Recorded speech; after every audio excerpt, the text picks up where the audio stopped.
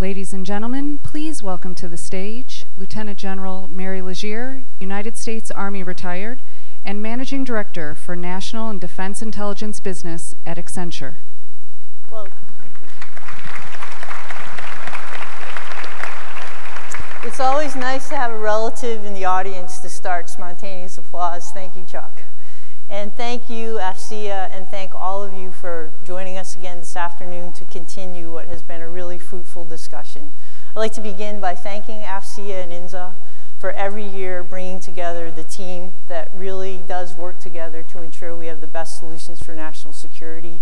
For those of us who have been privileged enough to be here for a day and a half, listening to the discussions between our government and intelligence community leaders, academia and industry, you understand that the importance of this teamwork, of understanding the true challenges and the true priorities is what's going to make the difference in ensuring that these ladies and gentlemen who represent this great intelligence community have the answers that they need.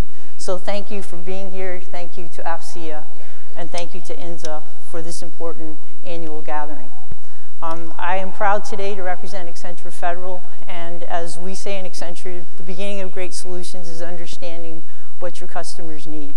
If we're going to help the intelligence community accelerate its progress as a digital force and a digital community, if we're going to help the intelligence community take advantage of the great advances in cyber defense, the great advances in artificial intelligence, automation, and predictive intelligence, we have to hear first from the customer to have them explain the problem from their perspective. And so today, I know everybody's been excited all day, but today we're very excited to have this esteemed group, a very good-looking group, very qualified group.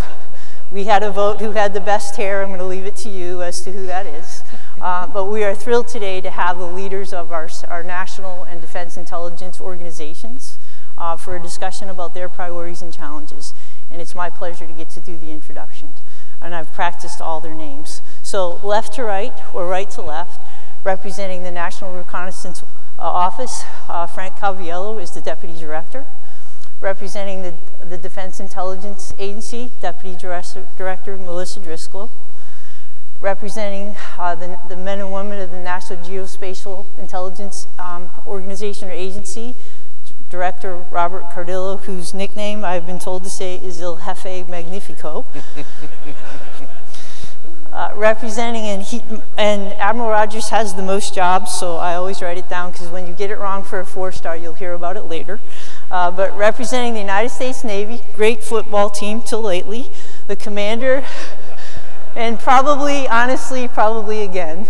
But like Red Sox fans, if we just get one victory every 15 years, we're pretty content. But representing, obviously, the men and women of United States Cyber Command, our commander of U.S. Cyber Command, the director for the National Security Agency, the chief of our Central Security Office, I got them all, a service, Admiral Mike Rogers. And representing, I think this is our first appearance with us at INZA. You'll be here for the next 20 years, so get comfortable. Representing the great men and women of the FBI, Director Christopher Wray. Now, the man that we've chosen to lead the discussion today is a stranger to none of us who read great journalism, Mr. David Ignatius, who is somebody whose name I practice. He says as a good Catholic I shouldn't have had to ask, but I did. Obviously contributes regularly to the national security education of our country through his work with the Washington Post, and did want me to mention the author of 10 spy novels. If you look under your chair, the 10th one is there for you. No, I'm kidding. But it's coming out, and I got a brief look at it. It's called The Quantum Spy. It's available just before Christmas, so you could buy it. And what's interesting is there is a character that slightly resembles Admiral Rogers. His protagonist is the guy that slightly resembles Director Cardillo. And if you really can't think of anything else to buy yourself, that would be it. So, gentlemen and ladies, thank you so much for taking the time. We can imagine how busy you are, how difficult the challenges that you have. We thank you for your commitment to INZA and AFCEA. We thank you for commitment to this summit. David, it's all yours. Thank you. General Legier, thank you. Authors love we love book plugs, and any reference to Christmas and something that makes a good Christmas gift, we're especially happy to have. I am honored to be asked to conduct this conversation that we're going to draw you into in a few minutes. I'm going to ask each of the directors and deputy directors for an opening assessment of their agencies, and then I'll follow up with a little bit of detail, and then we'll go to some general discussion, and then turn to you. I want to begin with our first public appearance by new FBI Director, Director Wray, and I want to ask the simplest question: how's it going? You're back at Justice. You're overseeing an agency that's certainly not lacked for being in the news. Give us a sense of what you're finding, what surprises you, what's working, what you want to fix. Well, at first I would say I'd love to be here when I still haven't figured anything out, since I'm only a month into the job. So hopefully I will be able to answer as many of your questions as I can. I think for me it took me about 10 seconds of walking back in the FBI building to remember how much I missed it and how excited I was to be back in the fold. You know, walking around the building, meeting people. I've tried to be meeting with, you know, every division, trying to get out in the field. It's been inspiring, and it reminded me, you know, why I loved the place so much when I worked there before. I would say for the most part, fewer surprises than not. The things that were great about the Bureau still are great about the Bureau. People are mission-focused. No matter what job they have, they're very passionate about it. They are determined to be the best at what they do, and they cover the waterfront. They're very detail-oriented, and they bring the kind of integrity that I always found so attractive when I was working with them as a line prosecutor, and then later in Main Justice after 9/11. Some of the things that I've noticed that have been surprising and encouraging are sort of the strides that have been made since I left. It's a little bit like the analogy of when you're watching your own child grow every day, you don't really notice how tall they're getting.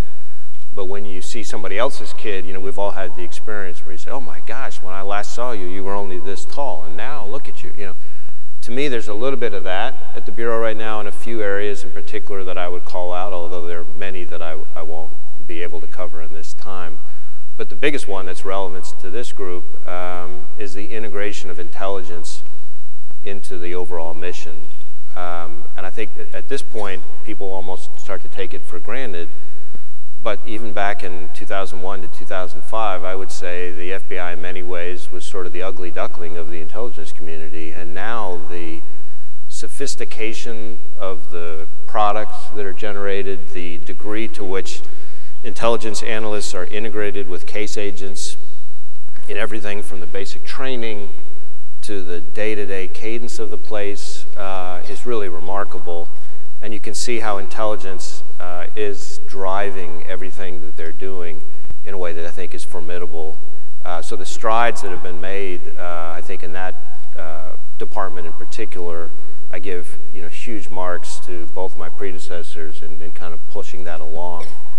I think another area that pleasantly surprised me is in the area of partnerships. You know, the degree to which the FBI is now partnering with state and local law enforcement, the other members of the intelligence community, the Five Eyes, etc. Those things were all happening back in the early 2000s, but it was much bumpier, much more episodic, much more inconsistent. And now it's become much more of a way of life, day in, day out, in a way that I think is impressive. Doesn't mean there isn't room for improvement, but it's striking. And probably the third area I would mention, I think, is, which is a challenge, is on the technology front. I do think, as exciting as some of the strides that we've made in the technological arena in terms of countering the threats, and I assume we'll get time to talk more about the threats in a little bit here, I think that our adversaries and their progress in technology, in my humble view, is exceeding our ability to keep up with it. And so I think that's a place where we really are going to have to buckle down and work collaboratively in a way that we're not quite yet, both different agencies, the private sector, et cetera, or I think we've got a very, very scary road ahead of us in terms of the role of technology for our adversaries. So those are just a few observations off the top of my head. Ask you a question about an investigation that is one of many, many that you have underway, but it's one that the country is focused on, and that's the investigation you're conducting into Russian interference in the 2016 election campaign. And I want to ask you, just directly as I can, whether you feel confident and comfortable that in conducting that investigation, you're free of any interference or pressure from the White House or from the President. I can say very confidently that I have not detected any whiff of interference with that investigation. I have enormous respect for former Director Mueller, who I got to work with almost daily in the early 2000s as a consummate professional, and he's really running that investigation, but we, the FBI, have dedicated agents to it and other support to it. So there's a great group of people working on it, and I have confidence in them to be able to do their job professionally. The FBI also has a counterintelligence mission, which is more of a forward-looking mission, just more geared towards prevention. That is, prevention of Russian interference in, say, a future election. And so there's overlapping mission there, and I'm impressed with the strides that have been made on that front as well. So thank you for responding to that directly. Let me turn to Admiral Rogers. Admiral, your area of cyber offense and defense is at the center of concern, I would think, for everyone in this audience. You're finishing up a tour at NSA, which gives you finishing up a tour? You know something? Well, you're nearing the final lap of a tour. Or so they tell you. Yeah, that's right. Or so David tells me. So the simple question I want to put to you is, tell us what you've learned in your time running NSA. Tell us how you think your agency is doing. Tell us what this audience needs to know about your requirements, the issues you're looking to the private sector to help you solve. So after 3.5 years as the director of NSA, the fundamentals remained unchanged. 2 incredibly important missions: generating foreign intelligence insight as to threats and concerns to the security of our nation, that of our friends and allies, as well as the safety of our citizens. And the second aspect of our mission, generating information assurance and computer network defense insights that help ensure the cybersecurity of the nation and those of our friends and allies. And the second fundamental to me that's unchanged is the great men and women of the organization, which is the best part of the day for me. I just get to deal with incredibly motivated men and women who, quite frankly, could be doing a lot of other things, making a whole lot more money, but who believe in what they're doing. And that, as I literally just did a global town hall with the workforce this morning earlier, and one of the things I said to them was, with a motivated workforce that's doing something that matters, I hope every day you are walking out and coming into work as I am, feeling incredibly motivated and real good about what we're doing and how much it matters. And I just wanted to say thanks to that workforce. When I step back, hey, what are the challenges that I see out there? The positive side for us is we continue to generate great insight. The flip side is it continues to be more difficult to do it. It's a tougher set of challenges.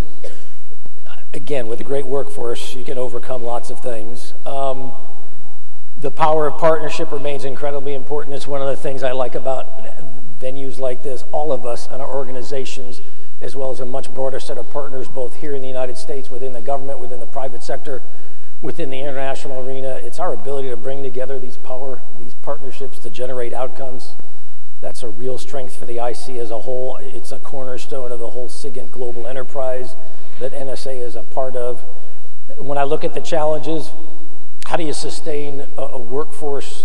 How do you keep it with the skill sets that it needs for a challenge set that keeps evolving, keeps changing?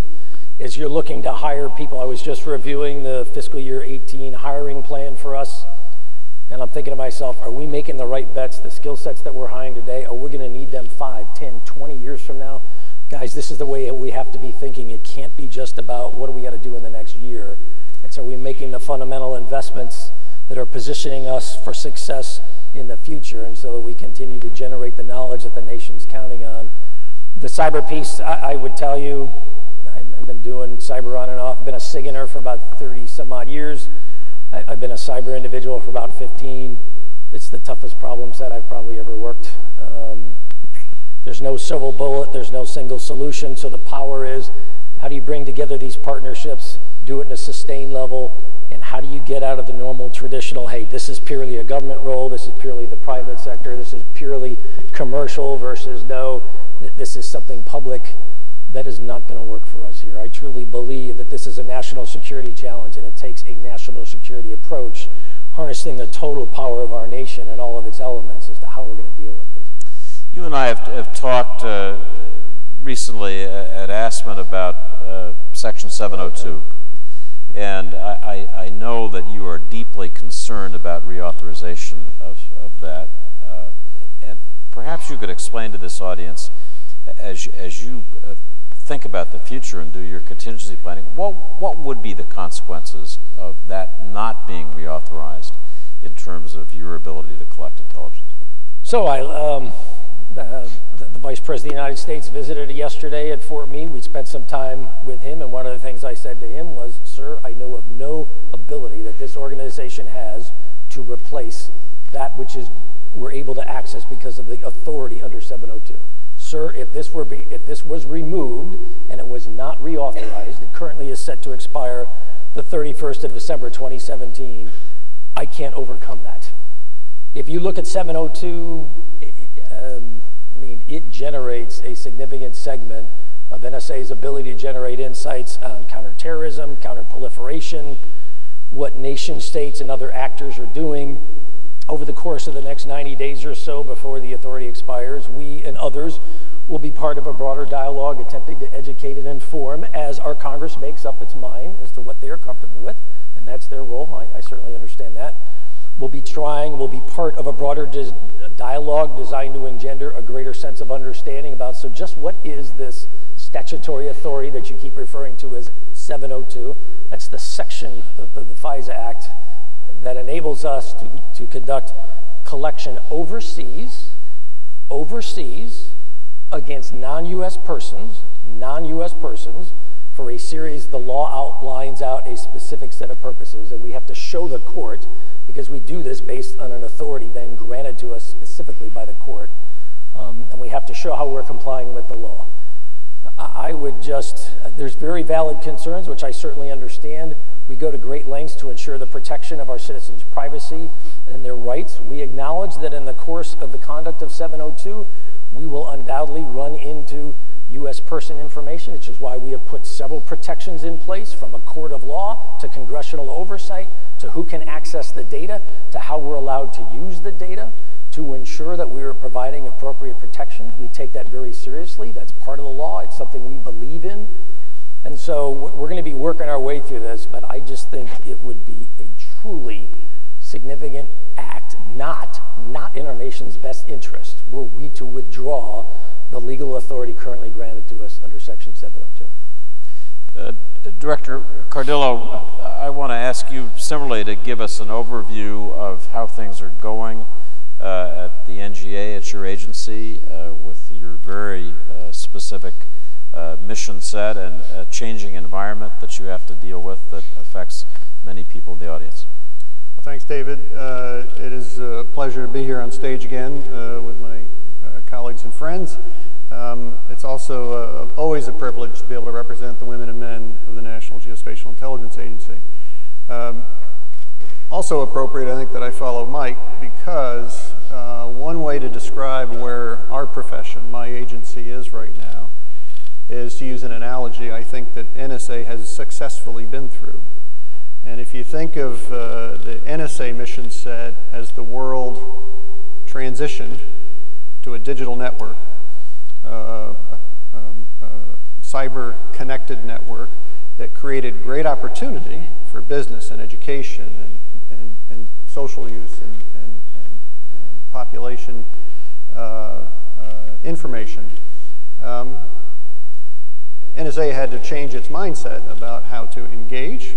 Mike just talked about some of the challenges of that engagement, but how to engage in a way that lifts up the value that NSA provides from mission, insight, and protection. And while it's not a perfect analogy, in many ways geospatial intelligence is going through a like transition. And so where we once did our work with government access, government security, government ownership, government control, we now live in a world in which the barriers have been reduced to admission to that field, which again is a good thing for many parts of our society. Increased players, partners, opportunities. The challenge I then have is how do I advance our value proposition in a flatter, more disrupted world. And so this room is one example.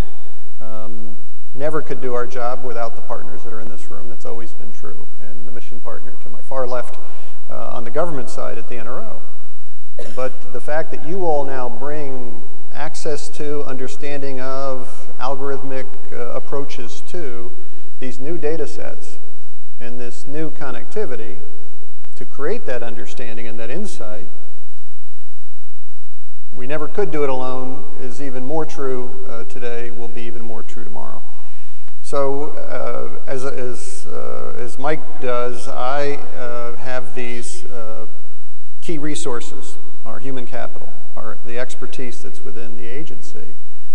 Our challenge is how do we create the right agility to work with you? How do we declutter our acquisition process to enable your innovation to get to my desktop sooner? How do we lift the skill set of a workforce that needs to be more data savvy and computationally knowledgeable in a way that again provides advantage on the other side? The fundamentals haven't changed. We call it locational dominance. That's what we seek to provide. It's just if we hold on to how we did it in the past and not advance, I think we put ourselves at risk as an agency. That's less important. We put our mission at risk with respect to protecting the country and our allies. So we're in a similar transition. I love to learn the lessons of my friend here, good and otherwise, because as I said, I think there's much for us to benefit from the transition that Mike's been through. As you said, you had a near monopoly on GeoInt, and that's now exploded as you have, 190 satellites overhead acquiring constant real-time imagery. Question that I'm sure a lot of us are curious about is how do you keep an advantage for the United States? How do you make it possible for policymakers to, as I've heard you say, go into what hopefully is an unfair fight because they have advantages that nobody else does? How do you get those advantages in this new world? That's the right question. I'll start and finish the answer with our people, because when data is commoditized and access is more open and the barriers to what used to be exclusive are reduced, one could imagine that things could get more equal, right? And we don't want to be in the equal business, we want to be in the advantage business. And so part of the answer is our expertise. So that's the application of, that's the meaning of, that's the insight that's created by the lack of data. What isn't happening that tells us of someone's intention or future activity? Again, this room comes into play because especially in a flat and open world, the person that can most agilely apply the innovation that you create in a time frame that's an increment faster than that adversary, that's how you sustain advantage. So again, that goes to agility. But at the end of the day, what hasn't changed and what won't change is that it will come down to the software that's up in the head. That is the the meaning of the data as it comes together, the implication of a corollary of a bit of information that Mike picks up and that Melissa picks up, that creates a moment of operational time or decision space, hopefully both, that gives that decision maker the advantage when he or she needs it, and that's the only definition of success.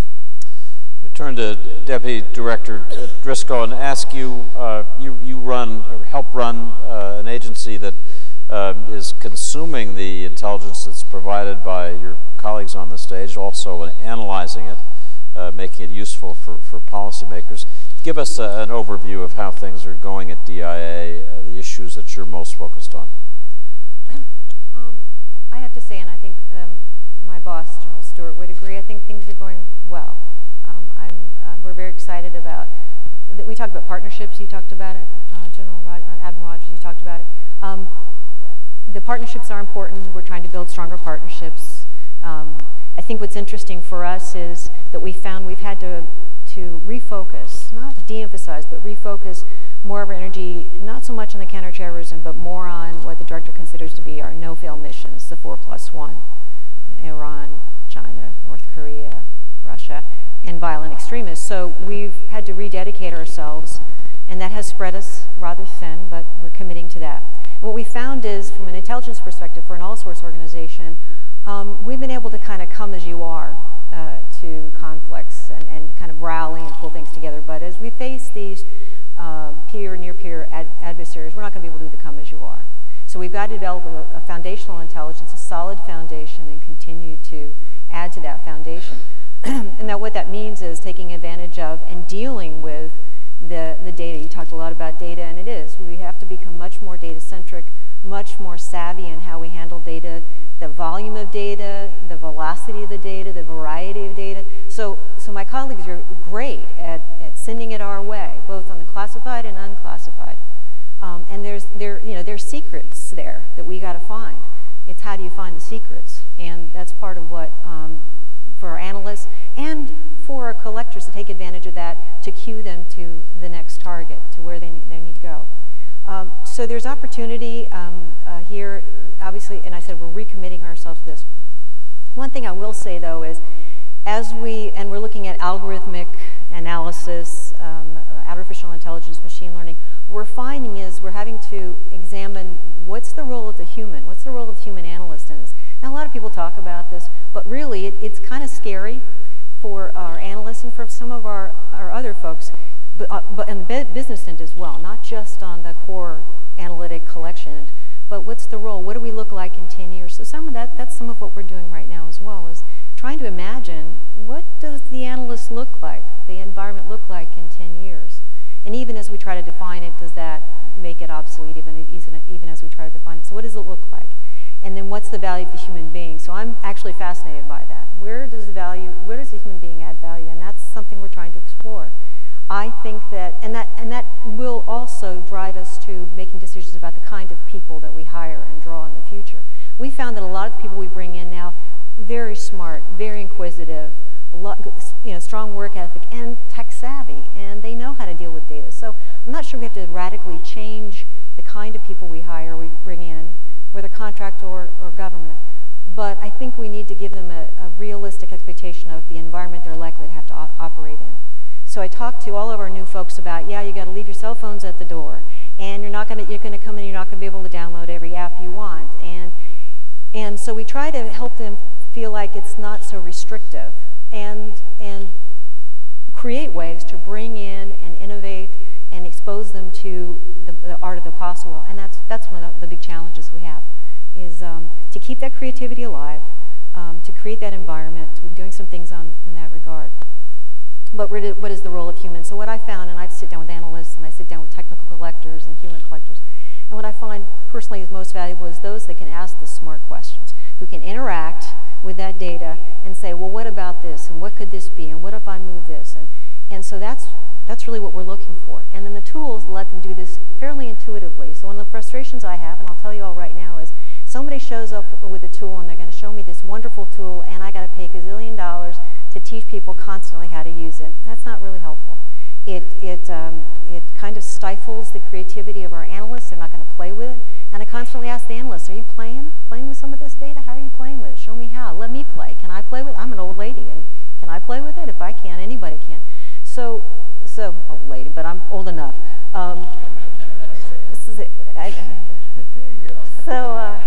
So how do we deliver those things that a smart cookie can work with and can play with, and continue to iterate that as well. So those are some of the things. And finally, one of the things we are having to look at as a business is, what are those things that we need to divest ourselves of?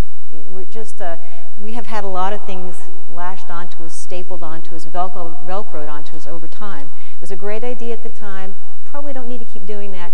How do we start to make those smart? And it's a business decision from my perspective anyway. Those things that we either don't lead the industry in, it's not really something that logically falls on our mission set as a military combat support agency. So that's another area. So I've kind of bounced around, but there's a lot. Ask you about a specific danger that affects many of your fellow panelists, and also is of interest to the audience, and that is the threat that the DIA assesses to space-based assets. Reading General Stewart's worldwide threat assessment in May was striking when he talked about Russia and China, the language that he used about the seriousness of their efforts to develop anti-space weapons. And so I want to ask you to draw that out a little bit and give us a sense of how DIA looks at this problem and what thoughts you have for this audience. Sure. Well, there's no doubt the Russians and the Chinese see space as an area that they absolutely want to challenge the U.S. in that domain. And the effect it can have, some say catastrophic, I believe that's true, in terms of our command and control, of our weapons systems, or our intelligence systems, if they were successful. And I want to talk about both on orbit and on the terrestrial front. So from our perspective, we're interested in both environments. On orbit, it's a very hostile, inaccessible environment. How do we understand what's going on and how they view that space and what they need to do? From our perspective, we also, and it's an all-source agency, so we're interested in, and some tech collection as well, understanding what their capabilities are, both in terms of reversible and irreversible. When would they employ one over the other, and along that whole spectrum? How good are they? What are their intent to do that? What would push them to that? Obviously, we work with our colleagues here. One of the things we've done recently, though, to answer part of this is we've stood up an integration, and this is continuing our efforts to integrate collectors and analysts together, all-source analysts, into a space counterspace office organization to try to draw more focus and understand not only what they want to do to us and how they, but also understand to some extent how their dependency and their vulnerabilities. We need to understand that, particularly dependency in terms of military conflict. What is their dependencies? We can try to mirror it, but we really need to get some more insight into that. So, Deputy Director Calvelli, finally, the same question to you. How's it going at the NRO? How do you think about your future challenges? You, like NGA, are facing a world where there's an awful lot of commercial capability out there doing what you used to do pretty exclusively. How do you deal with that, and what does the future look like? Let me start first with the NRO itself. So I'll tell you, it's an absolutely great time to be at the NRO.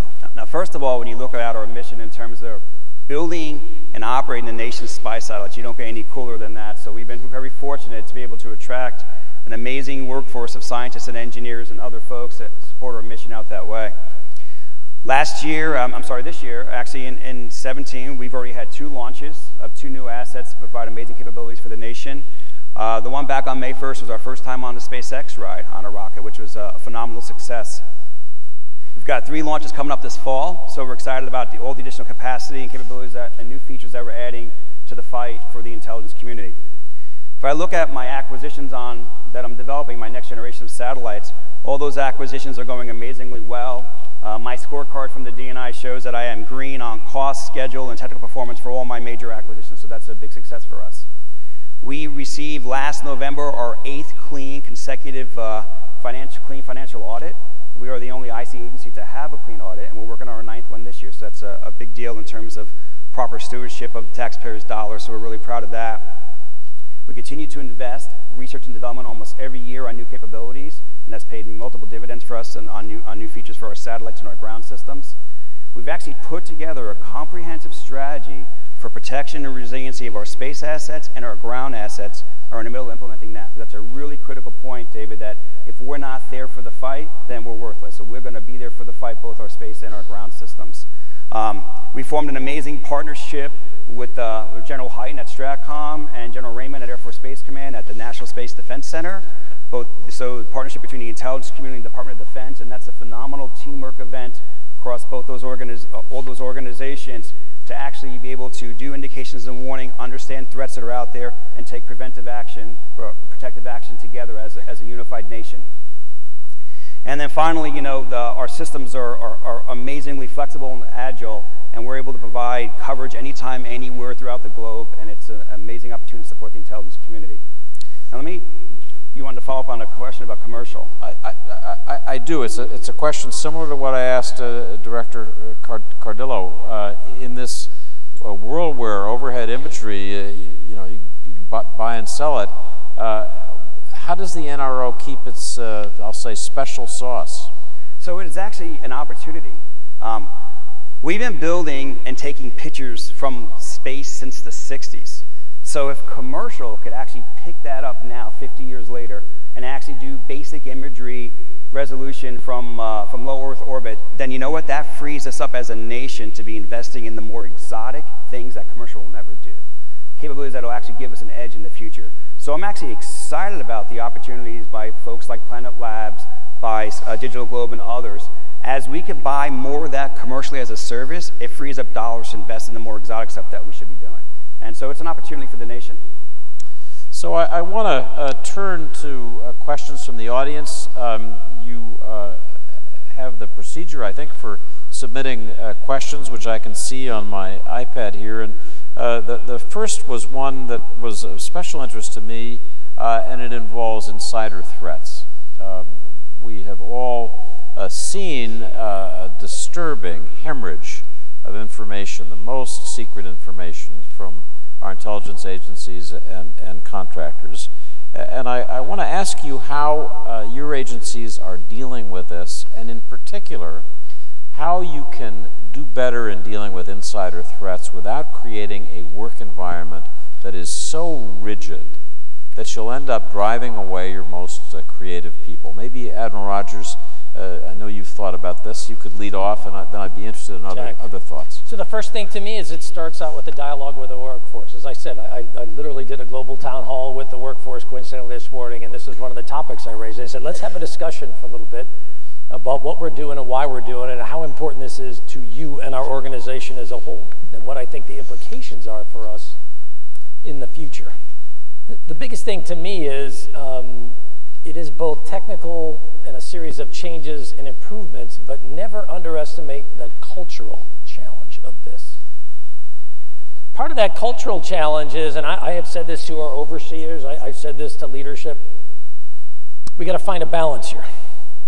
If the price of security becomes that we drive away the very men and women that generate value in the first place, we now have a self-induced mission kill. That's a bad place for us to be. By the same token, you don't want the opposite end. Well, everything is about generating maximum outcomes, so security is very secondary to your objective. I reject that.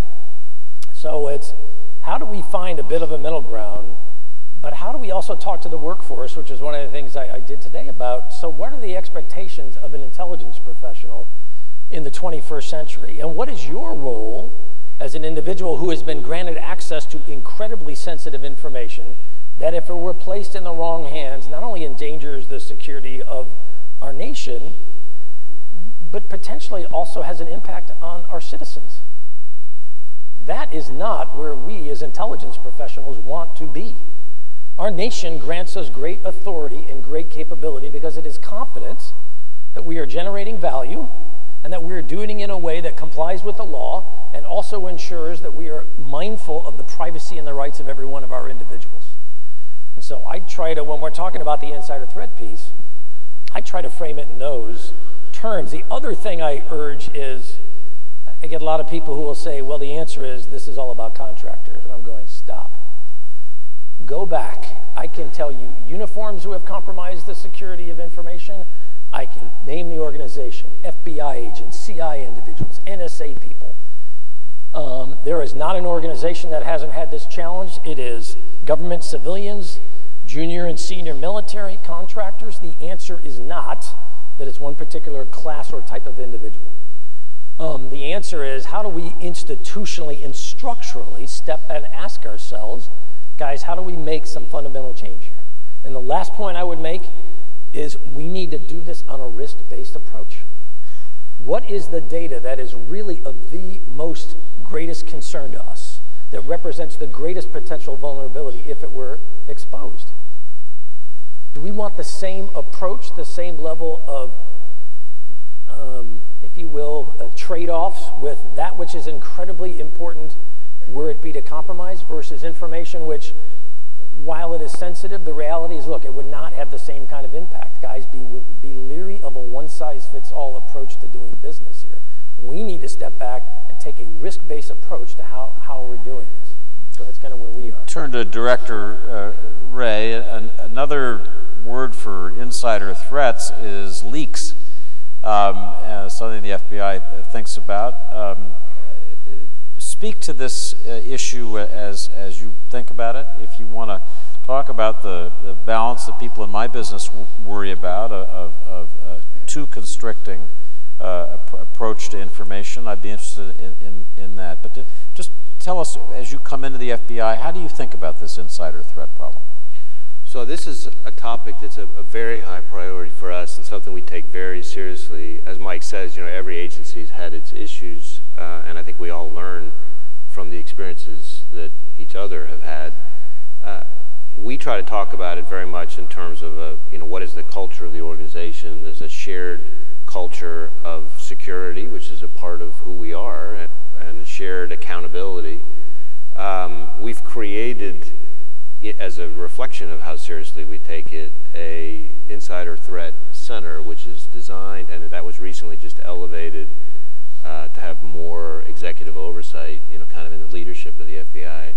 The focus is on trying to identify sort of indicators, stressors, patterns, behavioral signs, etc., that would historically be indications of an insider threat.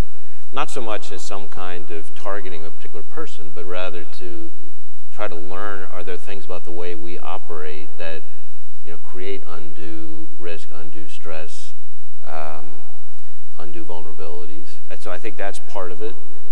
I do think, I reject the idea that creativity and security, that it's a binary thing.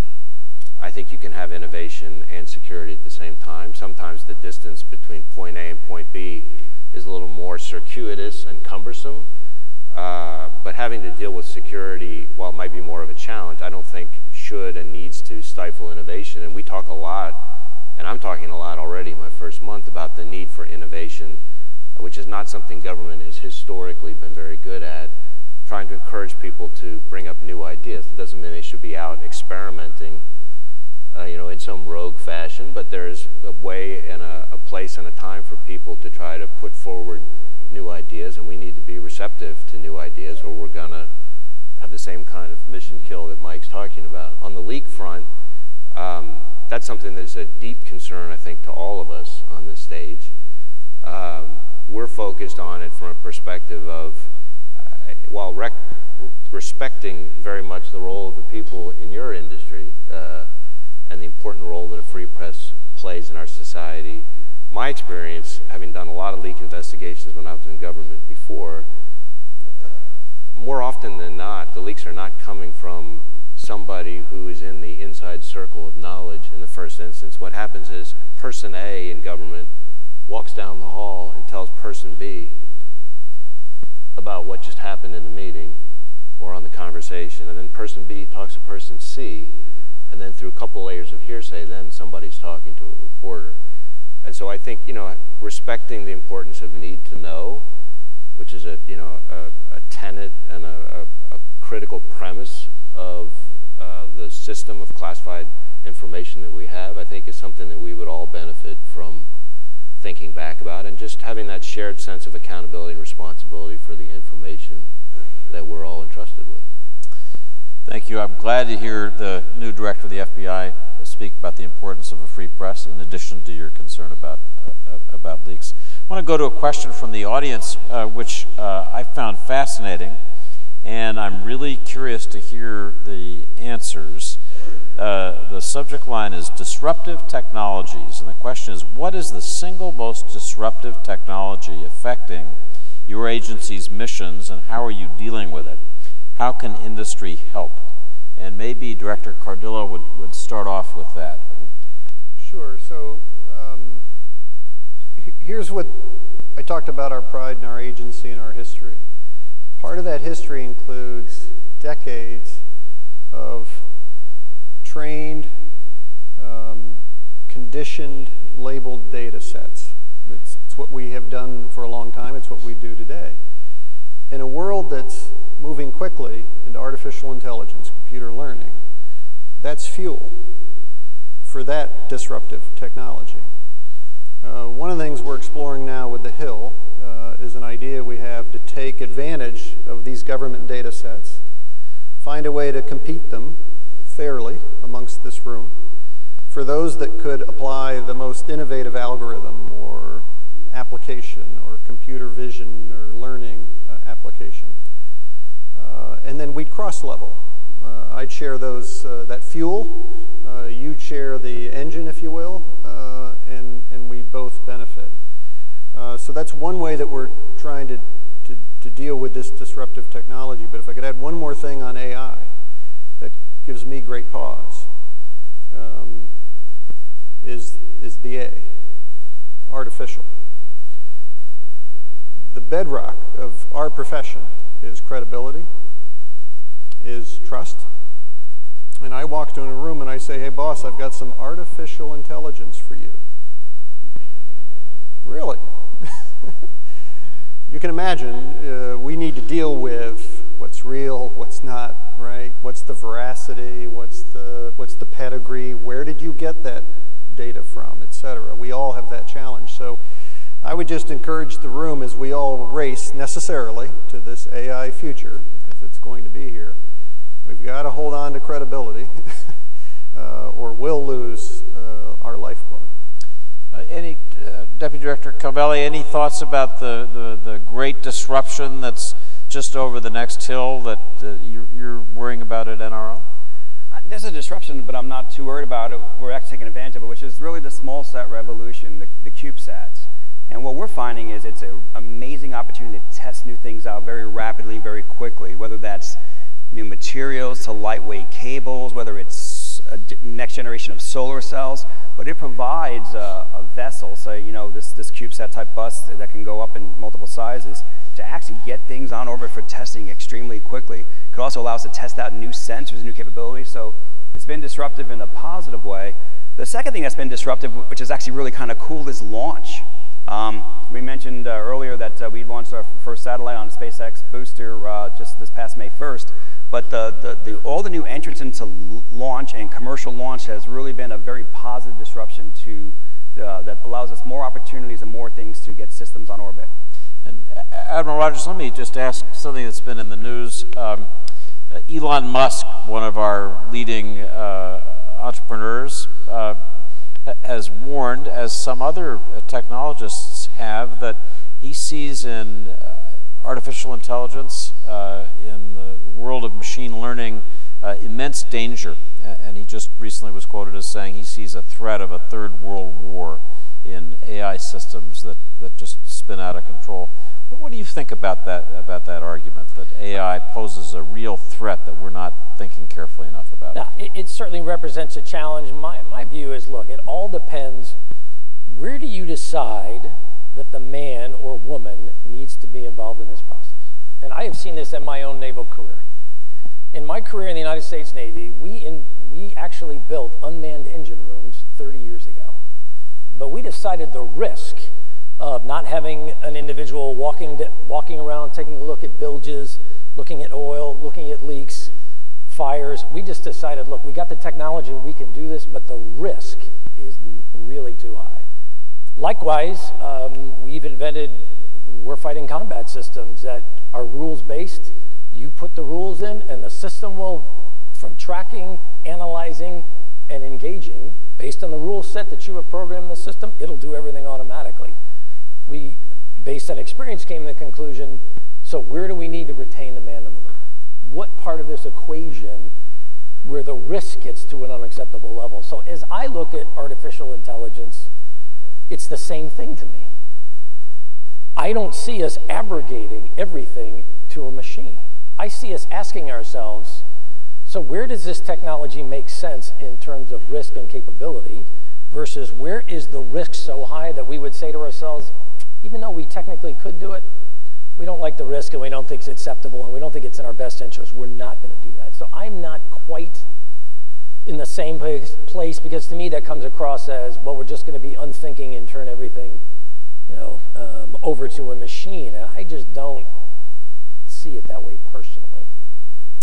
I'm going to turn to the question of counterterrorism, which has been discussed earlier today. Your agencies spend billions of dollars on high-tech answers to this problem, to maintain surveillance, to protect the nation. What we're seeing as we look at Europe is that our terrorist adversaries' best weapon these days is a van careening down a street or a sidewalk.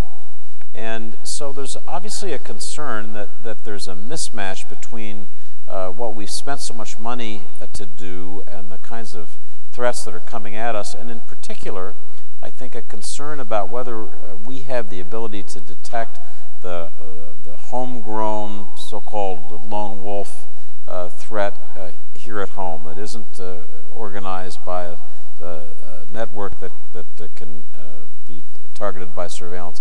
Director Wray, let me ask you to begin and talk about, are you comfortable with our ability to avoid the really terrible problems that Europe is facing now? What are you doing about that? What should we be doing more? I mean, I do think that's the right question to ask. I think the threat has, I don't know if I would say evolved or degenerated from solely the more classic, complex, structured, large cell terrorist operations, that, for example, led to 9/11 and various. Those plots are still there, but now the kinds of plots, the kinds of attacks that you're talking about, in some ways they're simpler, but in some ways they're more complicated. They're simpler in the sense that you're talking about fewer people involved in a particular attack, easier access to whatever the weapon is, more choice of soft targets as opposed to large, spectacular, ones, but most importantly, much shorter time between the idea and the attack. We used to talk about a terrorist plot having this continuum from the idea to then the planning to the preparation, the fundraising, all the way to the execution, and the desire to detect and prevent it somewhere along that continuum. Well, if the lifespan is much shorter, which it is with a lot of these homegrown violent extremist types of situations, the need for us as a community to be more agile, which is a word you heard I think several of my fellow panelists use, is much greater. And so to me, am I comfortable that we're there? We are working, a lot of it's working with our partners overseas, working with each other, working with state and locals, but it ties into something that Mike mentioned earlier that I want to just reinforce, which is the importance of 702. I mean, the place that 702 is most important is in our ability to detect and prevent plots in that tiny window that's getting smaller and smaller and smaller. And over again, that's where we see it being useful. That's the tool that enabled us to detect, for example, an ISIS proponent who was recruiting via social media people here in the U.S. focused on killing American servicemen and women, American law enforcement. Would not have been possible without 702. That's a tool that helped us detect and prevent the New York subway plot from a few years ago. And they're example after example. So as the threat becomes more condensed, more ability for the adversary to call an audible and switch from a car to a gun to a knife to something else, our ability to pounce during the critical window depends on that tool, I think, in large part. Just David, can I make one other comment? I think part of the challenge here is be leery of being like kids to a soccer ball and going after the latest manifestation. Even as, for example, we have been seeing these lone wolf-like scenarios play out in Europe, in the exact same time frame, we just dealt with one of the most complex aviation threats we have ever seen in terms of what happened in Australia in Sydney. So one of the things I talk to our team about is, guys, we have got to optimize ourselves to deal with the spectrum. We've got to be able to go from that lone wolf individual all the way up to these very complex, multi-layered, time-consuming, very intricate. It isn't the extremes on either end. It's, guys, we have got to be capable of generating insights across the spectrum. So I'm always a little bit leery when I will sometimes hear, so it's totally evolved and it's all this. It's this spectrum, guys, and we got to be capable of dealing with this spectrum. Just a thought. Let me just come back to Director Wray with one more question. One of the real challenges for the FBI and for local law enforcement is to be in good contact with Muslim communities, to have regular dialogue, so that when people see something, they will say something, and you'll have some early notice. We're in a period of a pretty polarized debate about issues in our country. Are you comfortable with the degree of interaction that the FBI has, and is that something that you'd like to work more on? I think the FBI, in my experience, this was true in the period after 9/11, and it remains very much true now, largely through the JTTFs around the country, but not exclusively. I think is very focused on building ties in all the communities it protects, and both from a perspective of developing sources, but for other reasons. I think putting aside the sort of more visible public political discourse, down on the ground, out in the front lines, at the professional level, I think, in my experience, FBI and state and local law enforcement do a pretty good job of having it both ways. In other words, building the relationships, but at the same time, being tough where tough is what's warranted. So I want to go to a very practical question from the audience. There can't be a person in the room who hasn't worried about this. The question is, what can be done to fix the security clearance process so the community and its industry partners can hire talented personnel?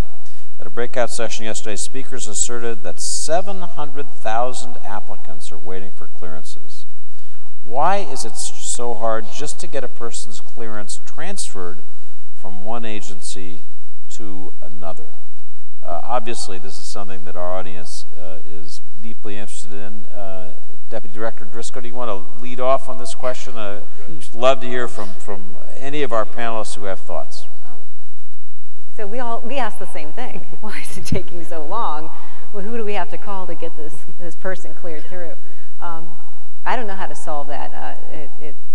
And it's how much. It's back to the risk issue. How much risk are we willing to take, and how many checks and balances do we need to have in terms of clearing people? Who do we have to talk to? In terms of passing clearances, it's a trust issue. It's as much as anything between agencies. It's also differences in the degree of and I'll talk about polygraphs, for example, which is what we use. Everybody has to have a polygraph when they come into DIA, but there's a certain kind of polygraph. Other agencies, it's a different kind of polygraph. There's a fundamental difference of opinion about vetting people and how the tool that they use to do that. So it starts there. If you don't use the same polygraph system that I do, or the questions the way we do it, then we're at it, right off the bat. We have to go back to the start point. So that's, for us, that's one area that we've run into when we've tried to do that. Any other panelists have a thought about what to do about this? I don't want to use the word nightmare lightly, but when you talk to people, it sounds like one. What do you think, Director Cardillo? I think part of the answer is continuous evaluation. We're engaged now in the OD&I-led pilot to introduce part of our workforce into this process. And again, I don't know that it'll fix the initial backload, which is what you just described, the people that are starting in line. But perhaps it will if we could reduce some of what now is a periodic investigation line that consumes the same resources that perhaps we could dedicate to that initial vetting to make sure we get that core trust. And then if we can get the room's help again to do some of this in automation, some of this on what is more common in the commercial practice when people are trying to seek whether their finances are being protected or their intellectual property is being protected. We have the same challenges, so I think the more that we can bring in those types of applications, the better.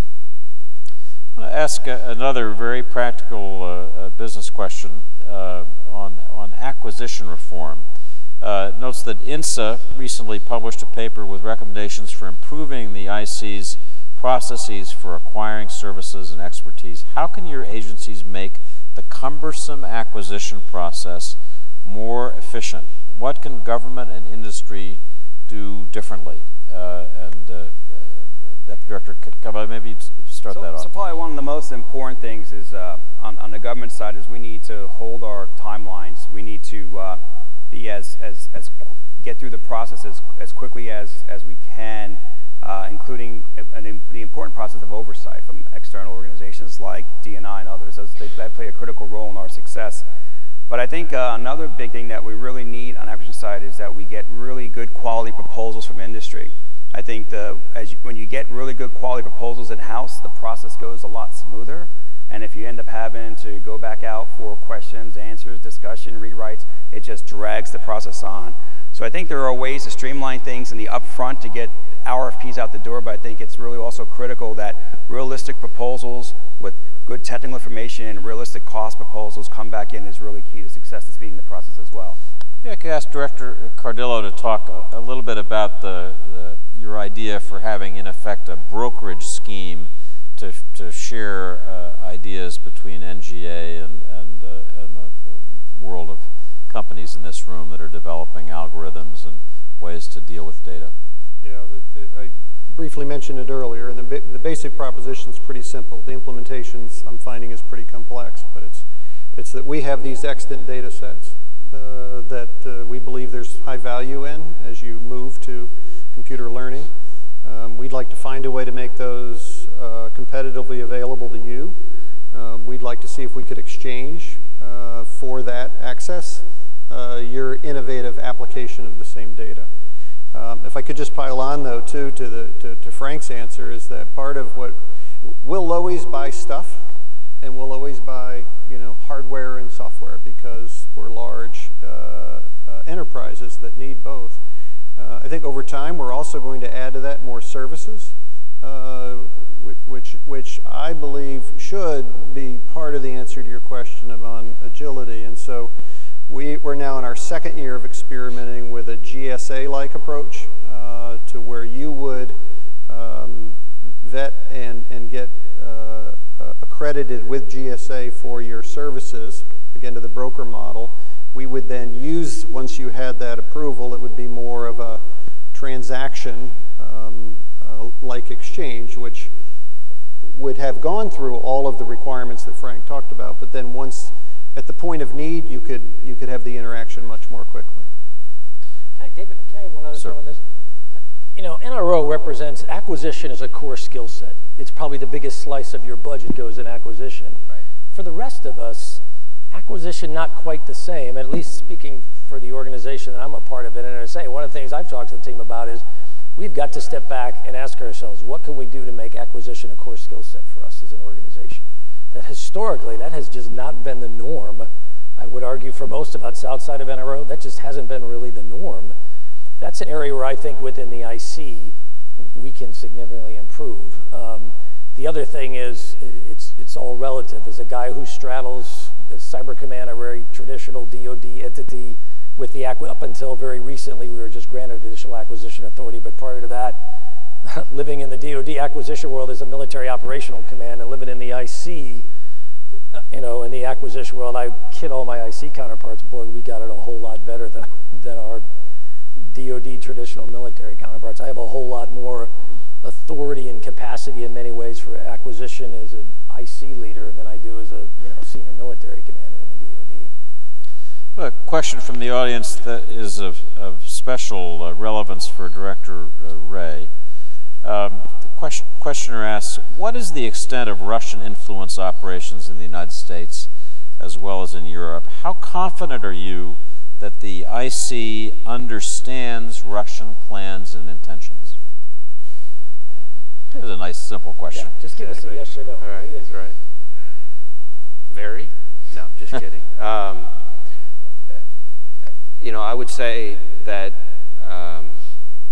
from the information that I've read, I mean, I read obviously the unclassified ICA when I was going through the confirmation process. Now I've had the opportunity to see a lot more fully, highly classified information.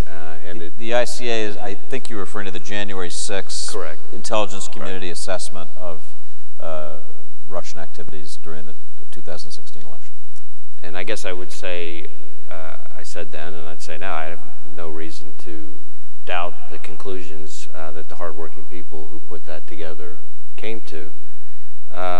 I do know there's an enormous amount of attention focused on this issue. I think a lot of people take it very seriously. You know, I'm reluctant ever to say that we have our arms fully around any risk or threat.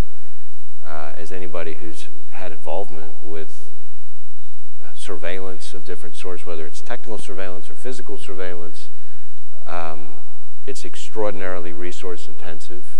You start running into the prioritization, that's not the word that Mike used in a different context in the counterterrorism arena, but it's the same issue. You know, how do you distinguish when different kinds of threats, even in the counterintelligence arena, aren't going away, just new ones are getting added? How do you make the human judgments to prioritize this one versus that one, since you can't cover everything all the time? And that's something I worry about, but I think it's a known risk that I think people are trying to deal with. Question from the audience for Admiral Rogers. How concerned are you about the cybersecurity of the Navy's fleet? Could cyber attacks have had anything to do with the two recent collisions involving U.S. Navy vessels? Is the Navy more generally prepared for cyber attacks on operational assets? So there's an ongoing effort to review and assess that. In the case of the John S. McCain situation, we've had the CNO already speak out publicly about that. Although I'm a Navy Admiral, I'm not going to speak for the United States Navy in this case. I will say that the analogy that I drew with the cyber enterprise was, guys, welcome to a world in which the ability to say that cyber was or was not a factor in an accident or a situation, that's the world we're living in now. So how do we work our way through the processes that we're going to put in place? You're seeing this play out in the John S. McCain scenario, but how are we going to put in place the means to ensure that cyber expertise is a part of our normal investigative processes as we try to assess, how did we lose that aircraft? How was that ship damaged? This is the world that we're living in now, and traditionally it hasn't been a primary part of our thought process, but the digital age is driving us to that. So I have a business question that I think will be of special interest to people from smaller and medium-sized companies in the audience about innovation. Innovative technology companies have a hard time working through the federal procurement process. How effectively has the IC incorporated cutting-edge technologies from startups and other small tech companies? To what degree have entities like In-Q-Tel, IARPA, and DIUX helped in this regard? What advice would you give small tech companies trying to cut through the red tape? Director Cardillo, do you want to start on that? Sure. I mean, I think the broad answer is I think we're doing better than we were and not as good as we need to be. And so, you know, we've already talked about some of the adjustments we've tried to make to lower the barrier. And one of the barriers is to smaller companies with less established access and perhaps a foot in the door, if you will, if not more. So you mentioned DIUX and In-Q-Tel. We've now established what we call NGA outposts, where we realize some of these companies, one, might not know that we exist, might, if they knew we exist, don't know where we live, three, might not know that they should care about either of those things. And so we've decided to move to where they are. And you know, of course that means Silicon Valley, but it also means Austin and St. Louis and Boston and New York. And so we're putting out our scouts, if you will, to begin those conversations in a way that perhaps they weren't having before. But I'll end with, we know we can do better here. Deputy Director Calvelli, you think a lot about this. How can NRO, huge cutting-edge agency, super secret, how does it deal with that world of the small company, the startup? So what's really great is on the R&D side, a lot of the R&D that we do is unclassified. So we've been doing something for 20 years called the Directors Innovation Initiative that we publicize in media. We put it out there in the news. We take unclassified from academia, from industry, from any unclassified firm that's out there that has innovative ideas that could help us in terms of our mission. We fund a half dozen of those a year, and the good ones end up eventually becoming classified and onto some of our space or ground systems. We're also trying innovative things like our ground director recently put out an RFP, unclassified, and we asked only for like an 8-minute video back as opposed to proposal.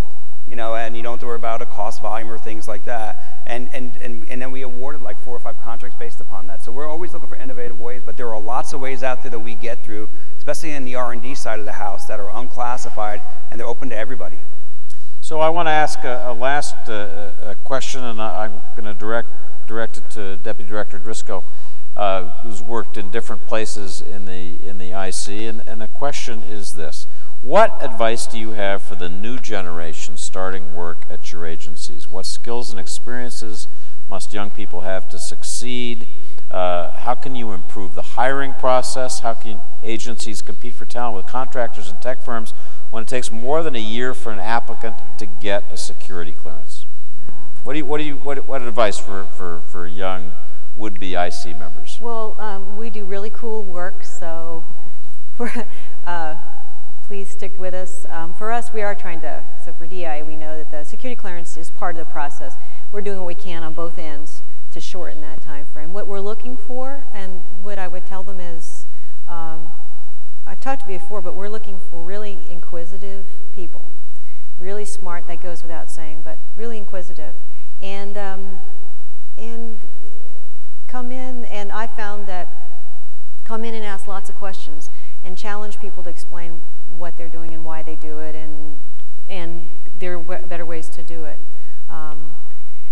And yeah, and just be patient, and we have an obligation to set expectations. I think Admiral Rogers talked about that, what we expect from people. But yeah, just come and be prepared to do really cool work. We try to assure them of that all the time. With that invitation to come do cool work, we should bring our panel to an end. This is a rare opportunity to have such high-level talent running such important agencies all on the stage. Please join me in thanking them for being with us. Thank you.